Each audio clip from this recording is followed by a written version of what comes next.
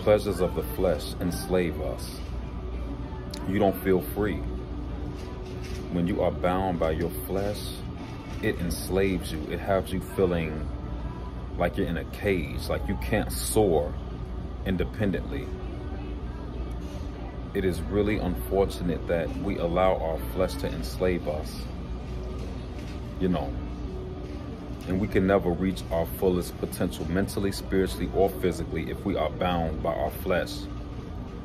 The flesh can be used to elevate you, exalt us, elevate us, or used to fall, create our fall, or be the root of our fall, or the cause of our fall. So we have to understand this spiritual warfare in its connection to the physical warfare in relationship to Satan and the flesh and how it can overtake you. But the decision that we have to make is, will we allow the flesh to overtake us?